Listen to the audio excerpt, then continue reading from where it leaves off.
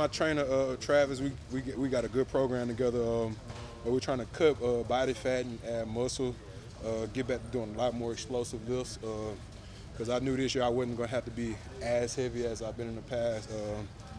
Just playing like a kind of different style of D-line this year, different mindset, I want to say. So just got to doing a lot of explosive lifts, things, you know, getting my legs and glutes back strong, just cutting fat.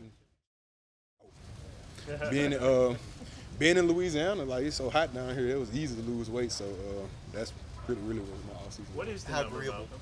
has this style been for you? Because, you know, these guys are talking about how versatile you've been and how useful you've been. My dad always told me, you might not always be the most valued person in the room, but you always be the most valuable person in the room. And that's something that's really stuck with me just throughout playing football, just being able to play multiple positions and being able to do more. Cam always say the more you could do, and that's something that sticks with me. I'm able to play nose guard, and I'm also able to play D tackle. So being able to play those two positions is two totally different things, but me learning that at an early stage of my career, how to play the nose guard position, but also just having a natural ability to play three tech is something that I think is taking me a long way, and to be honest, like kept me around here for a little while. And I like we're having a lot of fun this year. Yeah. We always have fun. Is this year even more fun for you? Just with the opportunity? Yeah, like, well, to be honest, I always have fun. Yeah, because I know you can't have fun and be good at this game. Can't not have fun, I want to say, and play this game at a high level. But yeah, man, just the more plays you make, the more fun it comes. The more comfortable you get, the more fun it is. The more your role grows on the team. I remember coming here undrafted, free agent, you know, not knowing what was going on, you know, still having that feeling sometimes, and that's what keep me going. But I always told myself, I'm gonna have fun every day I'm in this building. I'm also gonna work my tail off. But in doing this, I know I'm gonna enjoy every moment I'm in here, because tomorrow not promised in this league. And, you know, I learned that at an early age, at an early start in this league. Tomorrow is not promised. So I'm going hard and, you know, making the most every day while I'm here and just having fun, enjoying it. Like, who wouldn't have fun? Like, I get to play football for a living, you know, so I love what I do. No, I think against the Chiefs, you saw you make a tackle 15, 16 yards downfield. Is that something you take pride in, just that motor? Yeah. Running down the field, yes, because that's where the big hits come from. And I like to say, as a defensive tackle, nose guard, that's what we steal about, you know, 15 tackles on the season.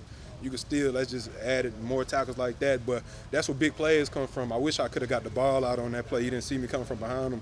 But if you just look at my film throughout the years, I always, even with my rookie year when I didn't really know how to play the position, I always knew how to run fast, and I could make plays down the field and just get effort and go hard. And, you know, I found my niche in doing that, and that's just something that's become part of my nature when I play the game, and just giving all-out effort. You know, the more hats we have on the ball, the more successful we could be in stopping the team from scoring or gaining yards. So running down the field, trying to create those takeaways and, you know, deliver big hits to those skilled players, you know, just put it on their mind, you know, when they come across the middle or, you know, cutting back and things like that. It's something to think about.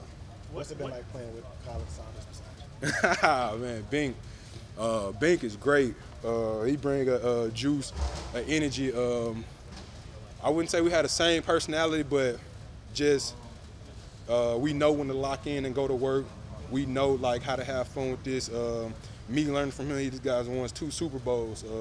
He's bringing an experience that, you know, we never really had. Well, we had Malcolm Brown my rookie year, but we never really had this kind of, you know, a person that, you know, won 2 Super Bowls, you know, in a while since I've been here to our room. So he knows what it's like to play in the cold and things like that. You know, play when it really matters, I want to say. So he's bringing the experience to us that we need. But I'm also, you know, trying to get him different advice on techniques and things like that, how we can play blocks together. You know, he's in at the 1, I'm in at the 3. You know, we could play this run front like this. I play more thick on this block so he can scrape over the top and vice versa. So we coming together gelling good. I think last game we really got the first taste of, you know, us out there and rolling with that D-line with me at the 3 and him at the 1. So it was something that we really liked a lot, and we controlled the run game, I feel like, pretty good in doing that. What is it kind of unique with him being a veteran that came from another team the way he kind of came right in a way and like embraced a leadership role instead of like sticking his toe in the water, seeing where he fit in? Like, it seems like he wants to be a leader on this team. I feel like he just came in. I have to say, as much as he came in and, you know, just as himself, and, you know, we accepted him, I want to say, just come in and being himself, and, you know, every personality was able to come together and, you know, mesh good, and that it wasn't somebody that came in and, you know, tried to take over the room.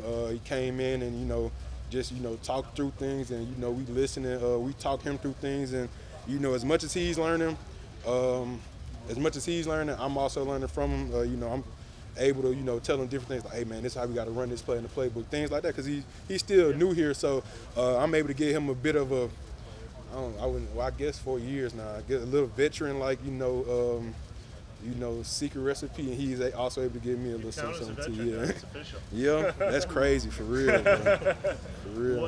What is the number? Your target weight number, or what you are now? I've been around, what I want to say, around like 293-ish to 300, like in between that range. September will be different than August. Huh? I said September might be different than August because of that heat. Yeah, you never know. But it's not even really about keeping the weight is always, my weight has always, you know, pretty much been the same, where I've always been able to gain weight and things like that. It's just keeping the explosiveness, I want to say, staying in the weight room, staying on this regimen that I've been on, eating right. I want to say my family, my girlfriend has done a lot in helping me in that situation, eating right, making sure I'm coming home and cook meals and things like that. So that's been a plus for me. And just growing up, I want to say my body's growing up, mentally I'm growing up, and just, you know, each and every day I'm becoming a better pro, I want to say. You feel like this is your best self now? Probably with everything combined, you feel like this is probably the best version of yourself?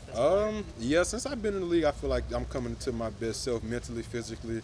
You know, I feel like I'm getting to that point, but it's not even like a point. Like, I just feel like I'm like, I want to say, like, and grew up, you know, and experienced life and things like that. Things slowing down for me. The game has slowed down a lot, a real lot. Just out there, you know, making plays and being in the backfield, striking blocks, knowing how to react to blocks, and seeing these blocks over the years so many times that, you know, I kind of know what blocks, how I'm going to react to it, and, you know, things like that without thinking about it.